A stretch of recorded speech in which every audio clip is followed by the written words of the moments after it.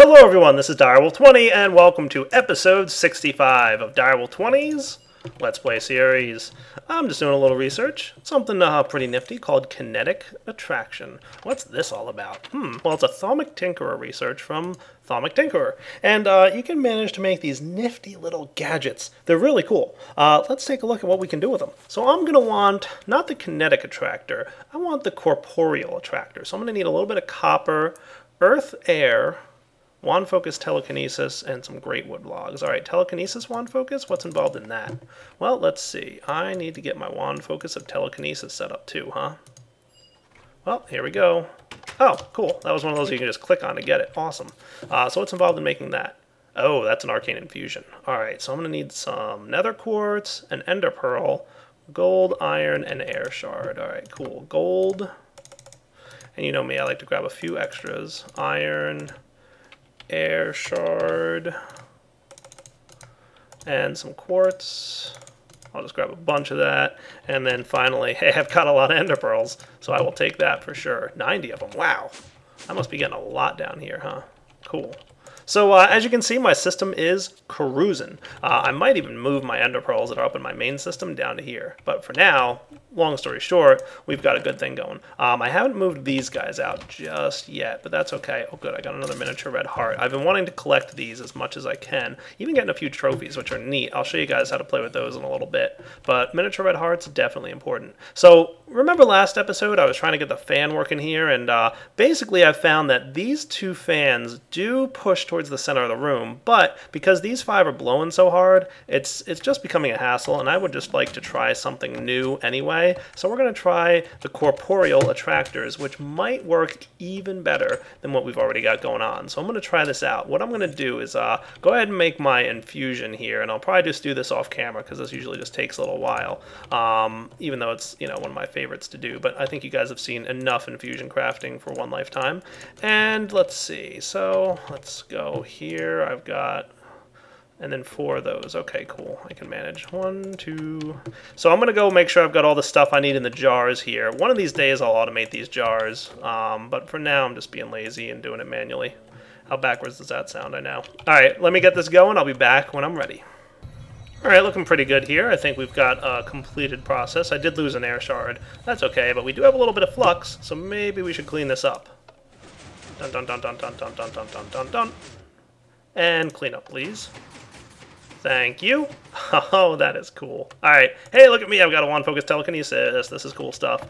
So if we take a look in our Thaumonomicon, we'll see what this does. I'm going to be using this in a crafting recipe in a moment, so I don't think I get to keep it. I'm guessing it gets used up in the crafting recipe, but we'll find out. Hey, kinetically moves objects laying on the floor. Nice. So pretty much, it's actually really a cool wand focus. Check this out. I'm going to just throw some cobble around there and pick it up and watch this. I mean, that's neat. Like, I like that. That's kind of cool. I mean, we should play catch with this, me and Soren maybe on our single player or on a multiplayer series. But yeah, that's cool stuff. But I don't think there's much else you can do with it. It's neat, but it's not. Oh yeah, there you go. Shift right click to pull it towards you. That's cool. I like that. Very nice wand focus. Unfortunately, we're about to use it up. So let's go get the stuff we need for the next piece of this. We're going to go put this back on so we can travel back and forth to our base quickly. Ooh, it's nighttime. So what's involved in getting the corporeal attractor? So there's 2 types of attractors, corporeal and kinetic. Kinetic moves items, corporeal moves entities. So we need 2 copper, earth, air, and greatwood logs. Okay, so 2 copper. Just need an air shard. While I'm here, I'll put this, this, and this away, and then just some greatwood logs, 2 of them. Cool, that should be doable without much problem. And then out of here, I just need to snag my wand focus, because as you guys know, that's part of that. Man, I really hope this doesn't get used up. That would be nice, but we'll see. These guys, something like this, 2 copper. Hey, there we go. Corporeal attractor. That's what we want. Yoink. Okay, so yeah, it does use that up. So corporeal attractor attracts entities, and it's pretty much based on the strength of the redstone signal you give it. So if you give it like a full strength redstone signal, it'll pull from really far away. I think a max of 7.5 blocks. Is that what the thing in here says? It does tell you in the entry here. Yeah, the range of attraction depends on the redstone signal applied to it. A lever next to it will allow for 7.5 blocks, and the further away the redstone signal, or the weaker the redstone signal is, the less the attraction will be. So let's demonstrate with a sheep. Ha! Cool. Plus, it looks neat when it's on. Sucking guys in. I like it. And like I said, kinetic would attract items in much the same way a vacuum hopper does, but a longer range, which is nice. So nuts to fans. You guys are out of here because you are not doing what I need you to do today. So fans off. Cool. All right. So let me get rid of these. They do actually take a minute to break. I think I'm just going to relocate the way these things are all set up. And I'm just going to pretty much put my corporeal attractor right down there. See how much less damage it does when I actually have armor on? Alright, give me a minute, guys. I will be back once I move everything around here. And we'll get this set up. One more thing I should note about this block is you can actually create what's called a soul mold, and you can specify what type of mobs to pull towards it, and you can also specify, I think it's something like, I have to right click it with the wand here. Oh, look at that, that got in there. I don't want that in there. So we're pulling all mobs in, and you can specify whether only adults or children should be pulled if you want, not necessary. So what happened was this thing was actually this is an inventory. I guess you can pipe items into it. That's cool. Oh, and right-click to change from pulling or pushing mode. So if you want to push mobs away or pull mobs in. So we definitely want it in pull mode. And I guess what we're going to want to do is get in here with it. And we're going to have to check if this will work. So I want this to be orange mode. And then we know the wiring game.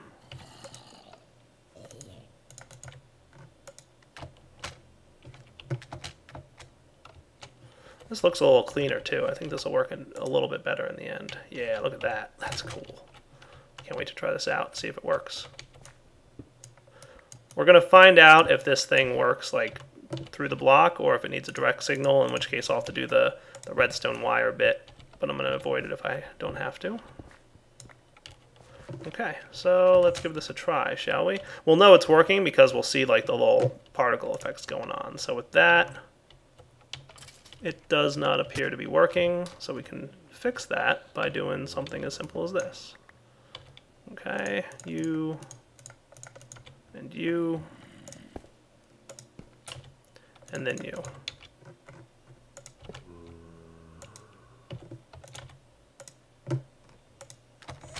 And then wire it back up, and then we should be good. There we go. So now you're running?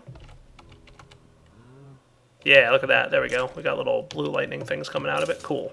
All right, let me just clean this room up a little bit. Like so. And there. And then finally...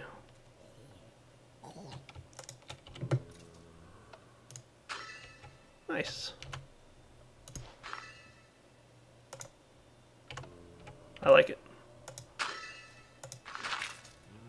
Alright, that should look pretty good. Alright, so should we test this out and see how well it works? Yeah, we definitely should. Alright, so this should turn on and off the attractor. So see, it's not blue lightning. Turn it on. It does have blue lightning pulses. Let's flip on the spawner and see how well that works. And if it will attract them directly into there. So what we should get is, I'm going to stand inside the glass here so I can see a little better. Come on, wither skeletons. Oh, that's perfect. Look at it. It's working great. It sucks them right into that spot, and then they get killed. How cool is that, huh? Except, yeah, okay. There we go. Sometimes I guess it takes a second before it kills it. But hey, it's working. I'm good.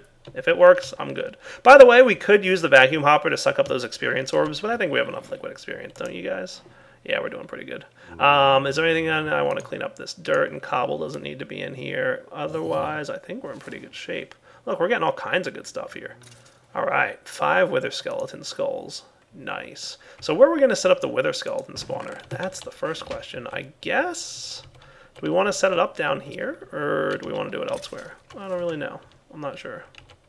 I guess I should clean up this mess.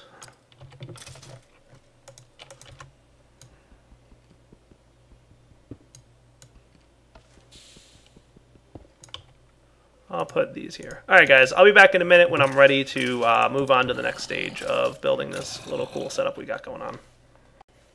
And after all, there's really no need for anything here because I can just walk into this room and absorb tons and tons of experience, which is kind of fun. La la la la. You can't get to me, skeletons. That is fun. Alright, seriously, back to building now. Alright guys, what do you think of this as a nice room to pretty much set up for the wither killing? Now, I was going to use my inverted white lamp to light this room up, but I quickly discovered that it's a tile entity, which means I can't protect it. Don't worry, I found another solution. Glowstone is not a tile entity and therefore can be protected. Unfortunately, once you protect it, it kind of changes the block's properties and removes the lighting source. So I'm going to have to try and find something that I can ward and go ahead and actually still have light from. So while we can't ward the light itself, even though it's going to just be a little derpy in my inventory there. There we go, light. We can ward some clear glass. So let's do it. So we can put the clear glass here and ward that. Are you really going to block light traveling through? No way. So you're destroying the glass properties too. Alright, let me just get normal glass and see if that also gets blocked. Normal glass pane? It's not like the most important thing in the world to have light here, but that's funny, it does get blocked. Interesting. Alright guys, you know what? I'm not going to worry about it right now. We'll just leave this as is. So what I'm going to do is I'm going to ward this entire room. As you can see, I'm just doing pretty much every block in here. So this will be a minute while I ward everything up, and I'll be back shortly once we're done. Alright guys, so I think we have a pretty safe and secure room here. The wither can sometimes really cause some pretty large radius of explosions, so it's potentially possible that his explosions will be able to reach outside that little room, but not much. So he should be trapped in there pretty well. Let's see, I'm just going to cover up all these walls here. We'll see if we have any residual damage, but as you can see here, we've got it pretty well protected all around, and all the inside of the room as well. So I did manage to get the light to work. It looks like after I warded the blocks around it, like that little clearness worked. I don't know what the deal was, but I'm not going to worry about it. So anyway, it's working, it's warded. Should we give this a try? I think we should. I think it's time. Alright, so let's get out of our bag of tricks the Wither Killer, which is this sword right here. And remember to put this guy in your hotbar to keep the sword charged. There we are, nice. So I've got power, I've got armor, I've got everything I need. Should I grab? I think I'm going to grab from my inner chest some milk, just in case things get a little hairy. I'm also going to grab some soul sand, because I'll need some of that stuff.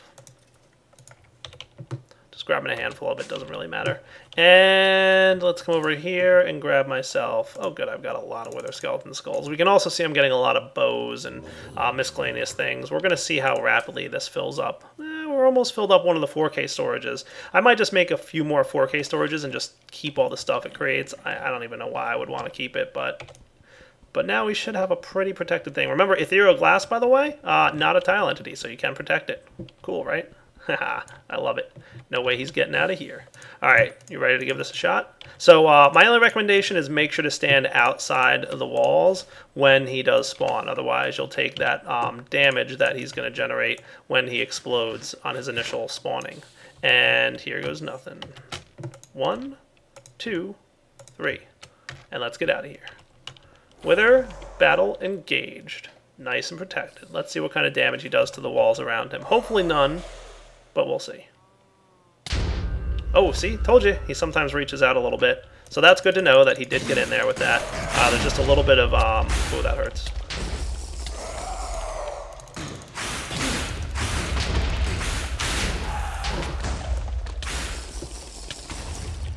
Alright, so he shouldn't be allowed to get out of there. So I should be safe for a minute to... accidentally forgot to bring my heal spell with me. So that's important to get. There we go. Die, wither, die. Got him. Nice. Heal myself up. So that wither lasts a while. I'm just going to go ahead and drink up. Did I get another star out of that? Oh yeah, there it is, in the corner. Cool, look at that, nice. I'll store that nether star right down here with all my other spoils. And let's see, so where did he manage to cause explosions? Around some of the edges here, looks like I'm gonna have to clean up this area just a little bit. I don't mind so much that some of this gets destroyed. That's not a problem for me. Oh, I did lose something. I think I lost, yeah, I see what he blew up. He blew up the things, whoa, doing that. All right, we need to prevent these guys from spawning. Let me get this fixed. Looks like we're gonna have to do something. Hello, wither skeletons. Nice, withered. All right, let me, ouch. Good thing I still have some milk on me. Let me fix this up and repair some of the damage he did. Like I told you, sometimes he has a pretty big range on that explosion. So we just need to be careful about where he's hitting stuff. Want to make sure he didn't hit these cables up here. No, he didn't. That's good. So we'll want to do a little bit more protecting and warding. I'll be back in a minute once I've completed that process. All right, back.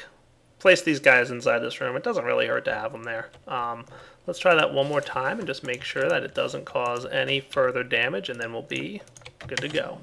One more wither battle. Now, next up, for my next trick, I'm going to go ahead and set it up so that this guy is spawned automatically. That's the plan. We're going to see how well it works out. You ready? So first off, nice.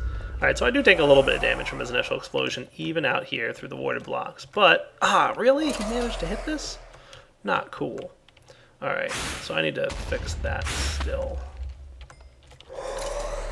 I guess, I wonder if I had warded this, if he wouldn't have been able to get through. What the heck is that thing right there? Oh boy, is he getting...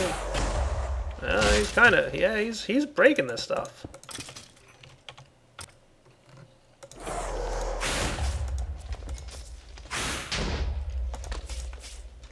Making me a little nervous there, Mr. Wither. Alright, can you break this thing now? I want to see if he can't get through here.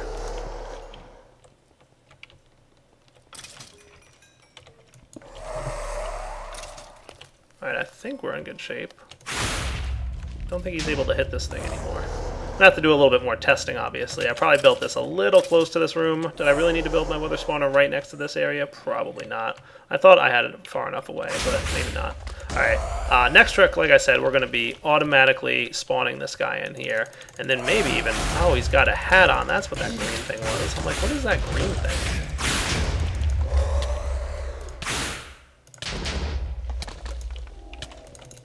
Regen heal is a good way to go with this thing. Man, this guy dies fast with the sword. Taken down by Direwolf 20. Sorry, Wither. Alright, back in a minute. Let's see what we can do to auto-spawn this guy, huh? That's what I get for walking away when I still have the withering effect on me. Whoops. So I decided to turn on my quarries because the next stage of this build needs some diamonds. I want to come check out where my quarry's at, and it's pretty close to that castle. So I'm really interested to see how well my whole if there's something in the way thing works. So I'm going to keep an eye on this for a minute, and I'll come back if something interesting happens or if it's just working perfectly and I get to show you guys that it worked. Alright, back in a minute once it's actually reached a point where it's going to be stuck. Alright guys, looks like it's about to happen. The quarries are running, and it's about to fail to move. So, here goes nothing. Will it successfully clear this path in front? I'm just interested here, because this is like the first, this is a real deal test. Like, there's a huge thing in the front. If this thing successfully manages to take care of what it needs to do, then I'll be happy. So it looks like he's running and hopefully clearing stuff out. Oh, our Fortron energy is kind of low. This thing has been running for a while. It might have gotten a little bit low. But he should be at least clearing some of the blocks in front here, right? Oh yeah, look, there's some stuff getting destroyed. Nice. That's what I want to see, man. Things getting destroyed.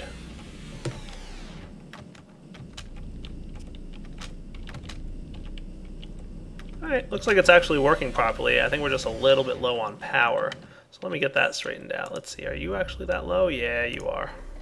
Alright, all I did was make a slight modification here so that it turns on the Tesseract at the same time it turns on this thing. So as it's trying to destroy blocks, it'll go ahead and also turn on the Tesseract. Cool. Like I said, might need a few speed upgrades or something. We'll see what happens. But it does look like it's actually doing a pretty good job of clearing this stuff out, which is pretty much what I wanted. Yeah, it's working. Nice. So I did decide to go grab a few speed upgrades and toss them into the two machines there, and now they definitely seem to be working a little bit better. And as a result, I think now that we're just moving a little bit quicker. I'm moving and I'm destroying more than one block at a time as a result of the speed upgrades. So that's definitely helping out. And yeah, we're cruising now. Hey, it works. Cool. I'll come back in a little bit to make sure everything worked out properly. I just kind of wanted to show on camera that this thing worked out the way I had hoped it would. What kind of trouble am I getting into out here? Well, let me show you. How am I going to automate the creation of a block set inside of an area that nothing can get into? Typically, I would do something like a turtle or an autonomous activator or something to deploy the soul sand and the wither skeleton skulls inside this area, but it's so warded up. There's no way to do it. I can't put autonomous activators in here or they'll be destroyed when the wither spawns, and I can't get a turtle in here because he can't break through the blocks and then replace them. And don't even ask about having a turtle ward up the walls. That just sounds like a dangerous thing waiting to happen. Pretty sure if a turtle decided to do the warding, we'd be in trouble. So how am I going to do this, you ask? What block can we think of that can deploy other blocks at range? I'm glad you asked. It is time for dun, dun, dun, dun, custom mode. That's right. We can deploy like this, okay? And then yoink. So if we take a look at that, we should have that guy set up. That should really be all we need. So let's test this out and see how well it works. So a good way to test this will be to just hook into our main power supply downstairs and see what kind of trouble we can find. So I've got a pair of force field projectors and a Fortron capacitor and a coercion deriver. Coercion deriver needs to go here. And you can derive some power for me. Thank you. Fill up. And Fortron capacitor, you can be online and start filling up your internal capacitors. And then finally, force field projector here. We're going to put this custom mode in and activate. And what we should have, all right, cool. That's close to what I want. Let's get a translation module. There you are. Yeah, that'll work. 1, 2. That should be good. And, darn it. How am I for diamonds? I am out of diamonds. I need to run this little thing again. Hopefully I'll be able to. Maybe stuff will come through. Hopefully I'll get some diamonds. I'm getting a lot of colored bricks and stuff from inside that area. So that's going to take a while to clear out its space, and I didn't want to run this again because my power is awfully low, but I guess we'll just have to let it be and see what happens. So did we get any more diamonds that time around? Not yet, it doesn't look like. Alright, give me a few minutes here, need to wait on diamonds. Scratch that, don't really need to wait on diamonds. I can borrow from the setup I have outside where I'm getting prepared to do that auto base building thing. I'll just bring stuff back to it later. Alright, so I'm probably going to want to translate this guy up twice. Does that sound about fair? Now here's the deal. What we should notice is that it captured the T shape like that, but it also grabbed from underneath here this little shape. So the dirt or the grass blocks right there. So that's going to be a little bit of a problem for us, but we shouldn't have too much of a problem at the very least. Should be able to manage around it. So let's get ourselves a wrench. Thank you, and come with me, guys. Thank you. Very good. Everybody's with me. Let's go downstairs. In the meantime, I'm going to turn this off just because we really don't have the power to be running it right now. See, yeah, he drains very quickly. Unfortunately, I have to turn on the Tesseract to get power to the force field projector, and in doing so, it also drains the energy cell because the quarries all accept power, and it's just a mess. I'll manage to sort something out there. Once that power recharges, I'll get that thing running again. Anyway, let's do the following. So I'm going to want to deploy. So let's go into bat mode. This guy's... that looks cool. All right, good. So where exactly can I put stuff that it won't get destroyed? So it looks like this whole area is getting cleared out pretty darn well. But underneath, are we like in good shape here? Okay, cool. So he doesn't seem to be affecting the blocks underneath him too much, which is a good sign. So let's find the center of that room where we're going to want him to spawn. Let's say it is -150 by 68. Does that look like a good spot? Okay. So let's set up something out here that's going to be nice and far away. I'm also going to have to run power to this guy. Oh, here we go. I've got a power hookup right here.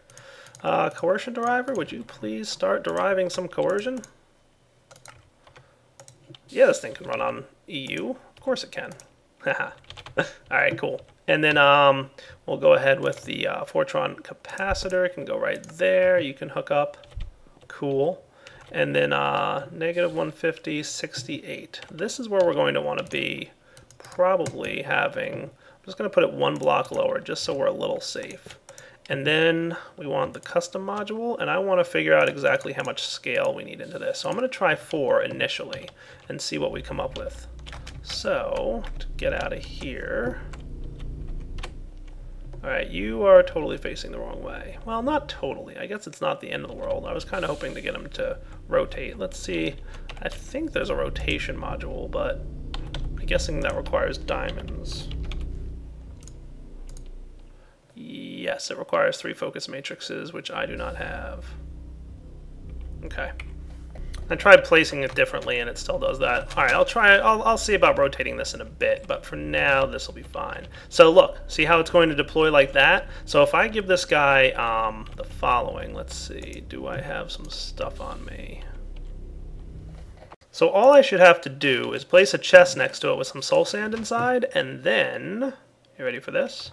Field stabilizer module, and go.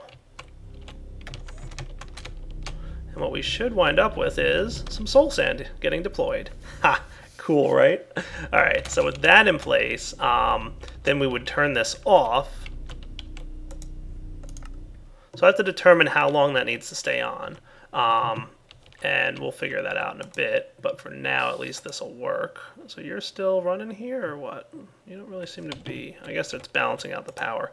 Alright, next up we're going to want this guy.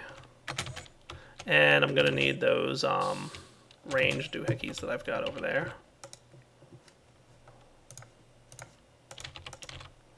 Scale modules. Because basically what I'm going to need here then is to go in block or cube mode. We're going to go 3 up, left and right. Does that sound right? I mean, I could always go into this mode, so let's see. Yeah, that would be west and east. Cool. So what do you look like?